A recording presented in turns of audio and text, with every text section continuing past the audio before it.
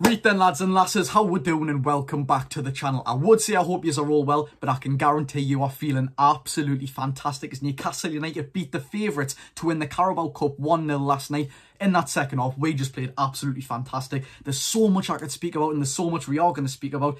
I'm over the moon with this result. I'm happier than when we beat Sheffield United 8-0. There's so much to pick on, from individual performances to who we've got in the next round. I mean, yes, we'll have Drew Manchester United in round 4. It was bound to happen. Last year's final has already happened now. One of these teams are going to be going out. Of course they are. These are two very favourable teams to win, of course, with Arsenal and Liverpool to win the whole tournament. Let's get straight into it. Now, as we know, Man City weren't even really up for this game, but don't take that away for how fantastic we played in that second half. In the first half, I think we were just letting Man City toy about with it, although they didn't even look that threatening. I think they had 2 chances via Julian Alvarez. One of them was actually a half-decent chance. That was probably the best chance they had all night, or maybe even that Rico Lewis shot at the end. But the first half, we were sort of passive. We were just nurturing the ball and letting them play their football. Second half, we're coming up threatening, all guns are blazing, and it looks like it worked for us as well. I'm chuffed.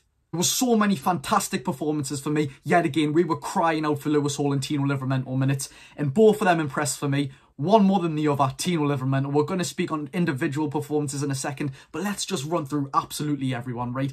Matthew Targett, absolutely solid. Paul Dummett and Jamal Lascelles, a duo which I was sort of worried about, but didn't put a foot wrong in the whole game. And I mean, didn't put a foot wrong. Paul Dummett, aka the Jordi Maldinis, just aging like fine wine. Tino Livramento, yet again, absolutely fantastic. Sandro Tonali, he picked up a bit of a knock, you can't really blame him. Yet again, didn't play bad, as he never has for Newcastle United. Bruno Guimaraes, what a performance. Lewis Miley, I don't want to put too much pressure on. I mean, it's against the best team in the world. No matter how much of a weakened side they put out, they are still going to be a fantastic team. Coached under Pep Guardiola, probably the best coach in the world for me. It's his first start. I don't want to put too much pressure on him. Joe Linton was quality, and Hall actually really impressed me. I've seen that he wasn't getting the best of ratings. Yes, I know he couldn't exactly adapt. He played fantastic against Manchester City recently, though. When he was playing with Chelsea, played against them 2 or 3 times, actually. Once in the league, of course, and I think it was twice in the cup. Or maybe I'm wrong, maybe it's once in the cup or twice in the league. But he was so versatile in that game. You switch him with Joe Linton going left wing, left mid, left centre mid, sorry, should I say. We even seen him at left back at one point. Murphy could have scored. Gordon changed the game yet again. Alexander Isak got his goal. There's actually nothing not to like about this game. And we've made 10 changes and beat the best team in the world. Yes, yet again, Man City fans will say it's a weakened side. Your weakened side could easily get Europe in Premier League. Easily. But you know things are looking good if we've just beat Manchester City and knocked them out of the cup. They've won it the past 4 years in a row. And we've made 10 changes, resting many crucial players for that important Premier League fixture against Burnley on the Saturday. I can't wait. Botman's fully fit. Callum Wilson's fully fit. Dan Burn. All these other players. Oh, squad depth is just such a great thing to have. Yet again, we never ever get easy cup runs. I mean, last season, what did we get? Like 5 Premier League opponents. Was it Crystal Palace, Bournemouth, Leicester, Southampton, and of course Manchester United. Now it's Manchester City and Manchester United. I mean, anything could happen. Of course, it's at Old Trafford, by the way. If you're a fan like me who loves going to games, that is going to be a fantastic away day. I mean, I hope that it's 8 PM, dark night, under the lights at Old Trafford, and I hope we just come away from it. They're in a bit of a lingo at the moment, right? I know they've just beat Crystal Palace 3-0, as you should, especially in the Cup, but they're in a bit of a lingo. I think if we go there and field a strong 11, a proper strong 11, we could take everything away from Manchester United. We could go into that next round, knock another strong opponent out of the team, see what Arsenal and Liverpool are doing. I'm sure Arsenal's got... Who's Arsenal got? I forgot who Arsenal's got, but I do know that Liverpool have got Bournemouth.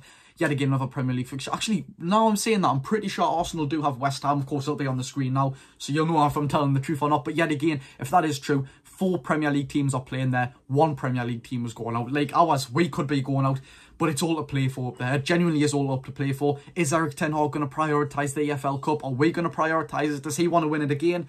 I think we really should go for this. I think we really should. Eddie Howe says he's going to prioritise every single competition, and I love that determination from him. I'm very excited. That's all I can say. I'm very, very excited. And by the way, if you didn't know this stat, since Man United are playing at home, I'm pretty sure it's something like the past 13 or 14 games in the EFL Cup, they've played it at home. It might be FA Cup as well. The chances of that are 1 in 4,096. Now, I'm not here saying, oh, it's rigged, it's rigged. These things can happen. I mean, obviously, you have a chance if it's 1 in 10 billion. Do you know what I mean? So it's not as if it's rigged, but there's nothing we can do about it. Of course, we weren't actually meant to get Manchester City. We were meant to get Fulham, I think it was, because Norwich was placed before us in the original draw for the third round. But we get who we're given, lads. And we're just going to have to deal with it, and we're just going to have to smash them. But honestly, back on Tino Livramento, I'm so reassured that that right-back spot is just covered for the next decade. We've got one of the best right-backs in the league right now, Kieran Trippier. If Tino Livramento doesn't learn off Kieran Trippier, I don't know what to say. Like, yet again, I'm going to say this, Tino Livramento is going to learn so much off him. He's probably one of the best players to learn off, nevertheless, even being a right back and an English promising one as well. That performance was unbelievable, and learning off Kieran Trippier, who's been in Champions League finals, who's been in World Cup semi-finals, Euro finals, who's played in some of the most important games in world football, he can learn off him. It's fantastic. I'd be chuffed to see Lewis Hall getting a proper start against Burnley on Saturday as well. Of course, Burnley haven't even won a game in the Premier League yet. They're not looking too powerful whatsoever. Give Lewis Hall a little run out, let him pick up his feet, and hopefully he can become a starter. Of course, Dan Burns done a fantastic job. He might not be the flashiest of names, he might make a couple of mistakes, he might be slow, but he's done a job for the past year and a half, and we've got in the Champions League, and we've kept, was it now, 4 clean sheets in a row. I'm not blaming him whatsoever. But Lewis Hall, he's young, he's promising, he looks absolutely composed on the ball. For the young lad, he speaks so well. It's very exciting times for Newcastle United, and these exciting prospects that we'll have: Livramento, Lewis Hall, Lewis Miley, Anthony Gordon, all these players, the list goes on. But that's all from me. Manchester United in the round 4 of the EFL Cup. Give them absolutely everything. Give them everything. Give us a strong lineup and just fight for it, lads. As you always do. Anthony Gordon, we're seeing how much he cares to win that ball back. Give us absolutely everything and we won't complain. Win, lose, we don't care. Absolutely love it. Thank you very much for watching. If you did enjoy this video and you enjoyed our performance last night, hit the like button and smash the subscribe button. I'll see you all tomorrow.